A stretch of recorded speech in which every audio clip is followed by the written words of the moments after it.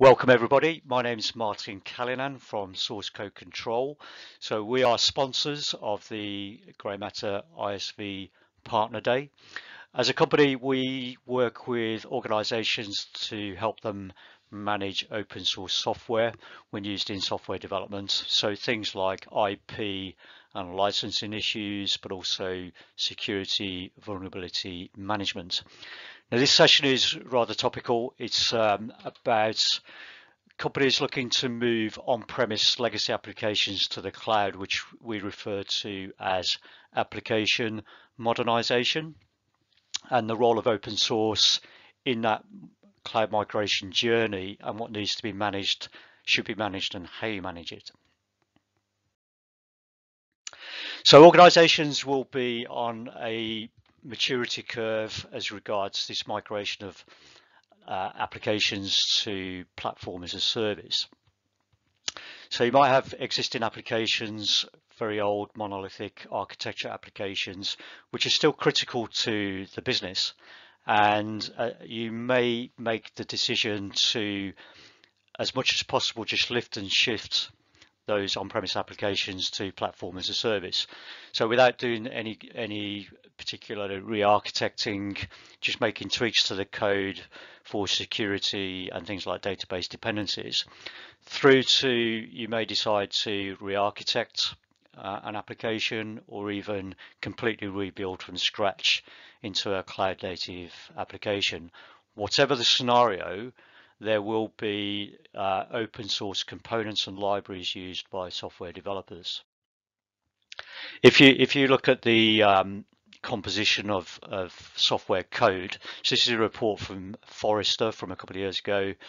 Legacy applications, so old COBOL, C, C++ code bases will be predominantly proprietary code written from scratch by an organization. And we'll have a low percentage of open source software license components. Compare that to modern applications, which almost the exact opposite, where there'll be a high percentage of third-party open source and a very low percentage of proprietary code. So this is applications written in languages like Java, Ruby, Go, etc. So with that modern software development cycle, is generally referred to as a software supply chain. So developers will pull in code from sites like GitHub, NuGet, Node, Maven, etc. Those components and libraries will have their own dependencies, which pull in more open source, and then that will be combined and merged with existing legacy code, other third-party code, maybe outsourced code, maybe code off other projects within an organization, and merged into a delivered code base, which might be packaged into like containers, which pulls in even more dependencies, which will be open source. So the delivered code base that's going to be moved to platform as a service will have a lot of third-party open source components. So why is that an issue, and what exactly needs to be managed? Let's have a look at one component. So a simple component, so this is a component called Beyond Topic, which is hosted on NuGet, a popular site for finding third-party packages related to .NET. So all these components have a number of attributes. The first attribute is there will be a license, and there's documented over 2,000 open source licenses that we're aware of. So in this case, the license is the AGPL, which I'll come back to. It's significant if you are moving to a kind of cloud architecture. So open source licenses typically have a number of obligations, which are triggered based on the use case. So typical obligations will include the need for copyright attribution, and in some cases, which is relevant to the AGPL license, it may trigger the need to disclose the source code to users of the whole application. Now, if an organization has IP value in the actual software, obviously sharing the code will not be particularly desirable. So you've got a license, and then you've got a version number, you will find multiple versions of these third-party components. Those can be used as an indicator of how well coded, how much activity there is on a component, but also can be cross-referenced to sites like the National Vulnerability Database to identify if there's any known vulnerabilities associated with that particular version of a component. Then we have dependencies. So Beyond Topic has a dependency on system.text.json. So when the build is run for this code base, that component will get pulled into the build, and you can see it will pull in another license, the MIT license, which has different obligations to the AGPL, which you need to be mindful of, and system.text.json itself probably will have dependencies which are referred to as transitive dependencies. So just that one component is pulled in even more open source components. And then the usage of the components in the application has a bearing on the triggers for the obligations of the code. So whether it's internal, distributed, or a cloud application can have a bearing on the obligations required by the licenses. So Beyond Topic was licensed under a license called the AGPL, the Affero GPL. This is referred to as a copyleft license, and generally is viewed as restrictive to commercial organizations. So the trigger and the obligation that makes it a risk to organizations is this need to disclose the source code or share the source code of the code base behind an application. So in the license, it states if anybody interacting remotely through a computer network, so that will be software as a service or client server, then they should be able to get the corresponding source code of the application. You could be using just one component license under the AGPL, and it will trigger the need to disclose the source code of the whole code base. So that's led a number of organizations like Google, for instance. They have a blanket ban on the use of AGPL by their developers. So if you go to this URL, it's actually the policy which they've made public that their developers work to when using open source in their software development. So they've got a complete ban on the use of AGPL. It's just very difficult for them to comply with in all situations. Sometimes it may be okay for them to share the source code, but it's very difficult to control that across all their varying cloud services. So you have to be mindful of the license of the components used in software development.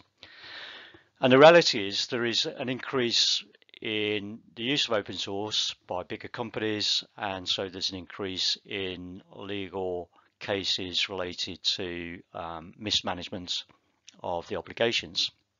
So an example I'll give you is an organization called Artifacts, who are the copyright holders of GhostScript, which is a widely used component, it's a PDF management tool, and they have this dual license where they've put GhostScript under the AGPL license. We just talked about the obligations of that.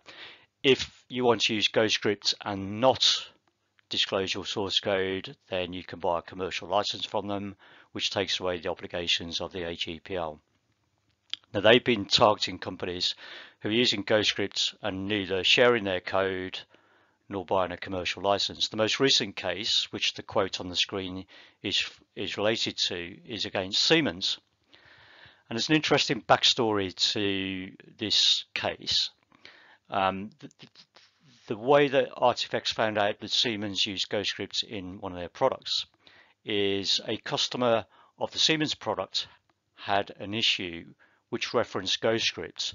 So rather than raise a support call on Siemens, they raised a support call on Artifacts, so they got visibility that Siemens used GhostScript in their product and hadn't bought a commercial license and were not sharing their source code, which triggered the legal case.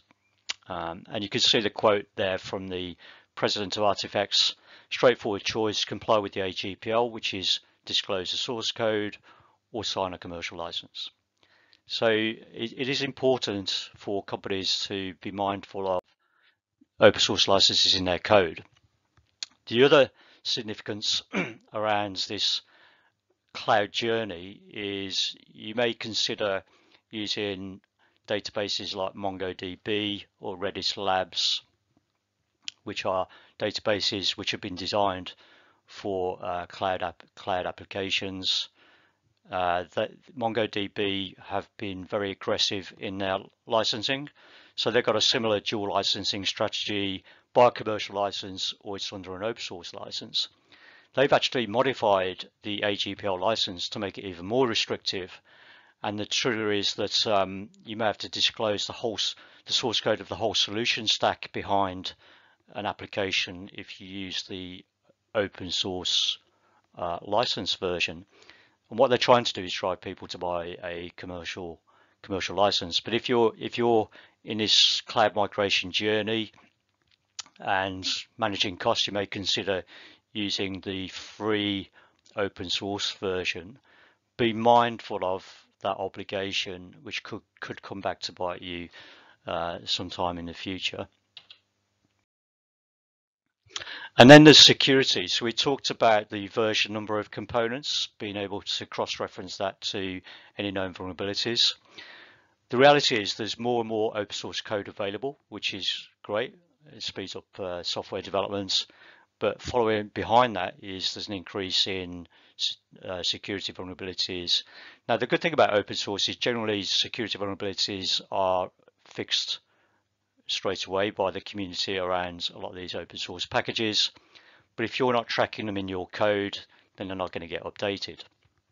So there's some stats from recent reports. A 430% growth in next generation cyber attacks targeting open source projects. Open source breaches increased 55% year on year. 11% of open source components using applications have known vulnerabilities. But the reality is that a lot of companies are not integrating security tracking of open source components into their software development lifecycle. So recent surveys, only 14% of organizations integrate security into their software development lifecycle. So how does this play out in reality? So most people listening to this session will be aware that British Airways had one of the biggest GDPR fines ever. So they leaked a load of customer data. What was behind that breach was hackers exploited a vulnerability in a broadly used third-party open source component called Modernisation, and it's literally just 22 lines of code. Now, the version that was in the British Airways customer portal hadn't been updated since 2012. So the reality is there was multiple updates to Modernisation addressing that vulnerability, but hackers or bad actors were able to exploit the out-of-date version of Modernisation, which led to £183 million GDPR fine for British Airways. So again, from a security perspective, it's imperative that third-party open source components are tracked. Now, because of the increase in exploits of third-party open source vulnerabilities, there's an increase in regulation across certain industry sectors, which specifically call out the need to identify vulnerable open source components in code bases, keep inventory of open source components. So, for instance, the PCI Standards Council have a secure software lifecycle standard, which explicitly calls out the need to inventory for open source components if they're vulnerable and have a strategy for remediating. There's similar things coming out of NIST, FDA, MITRE, and the European Union as well. And typically there's this need to maintain a software bill of materials, which I'll talk about a bit later in this session. But the challenge for most companies, and particularly with the COVID situation at the moment and this pressure to move on-premise applications to platform as a service, is developers are under pressure to deliver to deadlines. So anything outside of coding is a distraction. So security tends to get put on the back burner, and definitely licensing gets put on the back burner. And similarly, the business dilemma is they've got a pressure to move applications to platform as a service. So that is one of the pressures. So fortunately, there is guidance and best practice of how to manage this situation. So being related to code and software developments, no doubt companies will look for a technology solution. And there are tools referred to as software composition analysis tools, which can scan and integrate into build environments and identify where developers have used third-party components, how they're licensed, their version numbers, dependencies related to those components, and also if they're vulnerable. So you've got tools like white source software, FlexNet Code Insight, Fossa, Sonotype, so on and so on and so on. But data alone is not the solution. It's a combination of people, technology, and processes. Now, from a process perspective, which is taking software composition analysis tools and working it into a process for your software supply chain, there is a project called OpenChain, which was initially started by the Linux Foundation. It's supported by companies of all sizes. We're a partner organization of OpenChain, but you've got companies like Microsoft, Google, Facebook, Uber, all contributing to the open source OpenChain definition. Now, OpenChain is going to be formally announced as an ISO standard next month. So basically what it is the definition of the processes that you would need to adopt to demonstrate that you are managing open source in your software supply chain. So things like, have you got a policy or a guide for developers about what open source is acceptable to use in a particular application? So if you don't want to share source code, have you articulated that licenses like the AGPL are not allowed in a code base? How do you track for version numbers of components? How do you identify components, open source components in your code base? And when you ship your code, are you meeting the obligations of those licenses? So it's about building trust in the software supply chain. So I mentioned Microsoft, one of the organizations that are actually a platinum member of OpenChain and did a lot of the work to move it from just a project into being an ISO standard. And indeed, Microsoft themselves announced themselves as being conformant to OpenChain. And they take it very seriously. Microsoft have shifted in recent years, as no doubt everybody on this session would be aware. They're using more and more open source software in their software development. So you can see this quote from David Rodin, who's their general counsel. Microsoft uses over 150,000 open source components per month in their software development, and they take their obligations to manage things like licensing very seriously. So that's why they are supportive of OpenChain. So it's quite natural for their ISV community to be following suit. So how can this work in a practical kind of DevOps world of software developments? So the tools that I mentioned, the software composition analysis tools, most of them you can integrate into tools that developers use to build software. So all stages of development, if you define what is acceptable to be used or not acceptable to be used by developers, so any license that triggers an obligation to share code, you can stop developers using or guide them not to use. You can integrate those tools into the build environment. So if a developer was to pull in a component, say license under the AGPL, or a component with a vulnerability, you can get an alert, or you can even block a build if that situation happens. So all the way through the development lifecycle, you can manage that open source software supply chain. So you probably come across the term shift left. That's what shift left refers to, but you can manage it all the way through to the release. And when you do a release, you can have what's referred to as a software bill of materials, which is basically an inventory of all the open source components used in your environment, in your code base. So where and when to scan? So as I said, all the way through the development lifecycle, you can integrate software composition analysis tools. So if you're using artifact repositories, you can integrate with those and identify all the components, how they're licensed, version numbers if they're vulnerable. You can integrate with IDE environments like Visual Studio, build environments. You can integrate with things like Azure DevOps, Jenkins, etc. You can scan containers and identify what's being pulled into containers. So it is very possible to automate a lot of the management of security and licensing of open source components.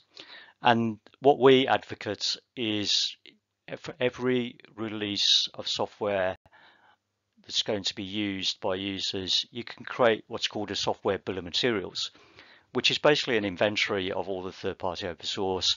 So in this example, there's 52 third-party open source components, 13 with restrictive licenses, which may or may not be acceptable, and there's 155 known security vulnerabilities. Now, with security vulnerabilities, just because there is a known vulnerability doesn't mean to say it's exploitable.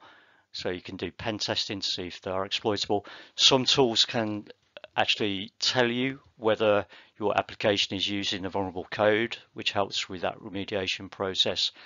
But the software bill of materials is a useful data point when releasing software. And the benefits of integrating in your software development pipeline has cost benefits. So the further down the release cycle you go to identify issues, whether it's a licensing issue or a security vulnerability issue, if you've released software, it's significantly more expensive to remediate. You've got to get a fix out to users of the software. So the benefits of fixing early, identifying and fixing early in that, that shift left kind of world is obviously will save the organization money. So where can you learn more? We have a training course called Get It Right with Open Source Software, which goes through all the different licenses, how to manage an open source software supply chain, how to leverage OpenChain. So if you want to consider training, please visit our training website. If you want to know how you currently stack up against OpenChain, we've created an online tool which you can just go through the questions and rate yourself against OpenChain. What we are offering to attendees of the ISV Partner Day is what we refer to as a smoke test. So if you want to have an idea of what third-party open source components are in your code base, or a test code base if you like, we can do a high-level report identifying the open source components, the version numbers, the licenses associated with them, and if they're vulnerable. Or if you just want to know more in general and have a confidential discussion, just mail open@source code control or my email address at the beginning of the presentation, and we can have a discussion and guide you further.